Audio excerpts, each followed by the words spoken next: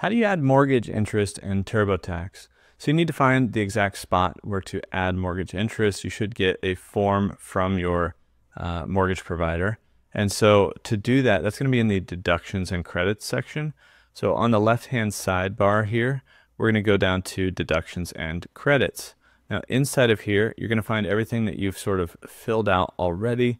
There's one section for your home. And so inside of here, if we drop this down, we're going to find the mortgage interest and refinancing, so Form 1098. We can start this section or edit this section if you need to, and from there it's going to ask you these questions about whether or not you paid a home loan. You probably did if you're adding mortgage interest. You can connect a financial account if you want. You don't have to. You'll be able to skip if you can't find your financial provider either where you have your mortgage from. So you can change how you enter your form by just bringing it over from your bank, uploading it from your computer, or taking a picture with your phone. You can also type it in yourself. And so there's a little bubble down here where you can type in the information on this form for yourself. You type in lender name. So we'll say mortgage provider here. It's a little bit easier when you do provide the form because a lot of this stuff will fill in. From here, there's just some uncommon situations. If none apply, you can continue, and then you'll be able to enter in your mortgage interest, and so whatever you paid there, and then all of the different boxes that are on that Form 1098. If you don't have that form yet, then you won't be able to fill this out quite yet, so reach out to your mortgage provider, or maybe it's just early and they haven't quite sent it.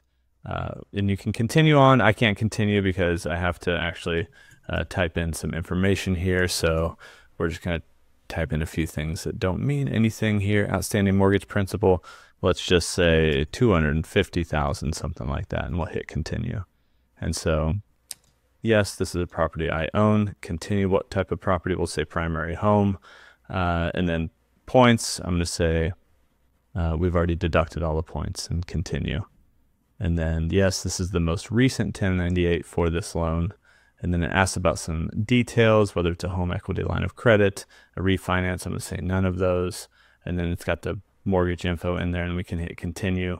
And you can see here that if we drop this down, you'll see interest paid. So your mortgage interest is in there, and every other detail that you probably filled out. And so I just went ahead and went through the flow so that you could see all the way to the end what that's going to look like. When we hit done, then inside of deductions and credits, you're going to see up here at the top your tax breaks. So we visited the home section down here, but now it actually adds in the mortgage interest and refinancing Form 1098. And so that's where you can find where to add mortgage interest in TurboTax.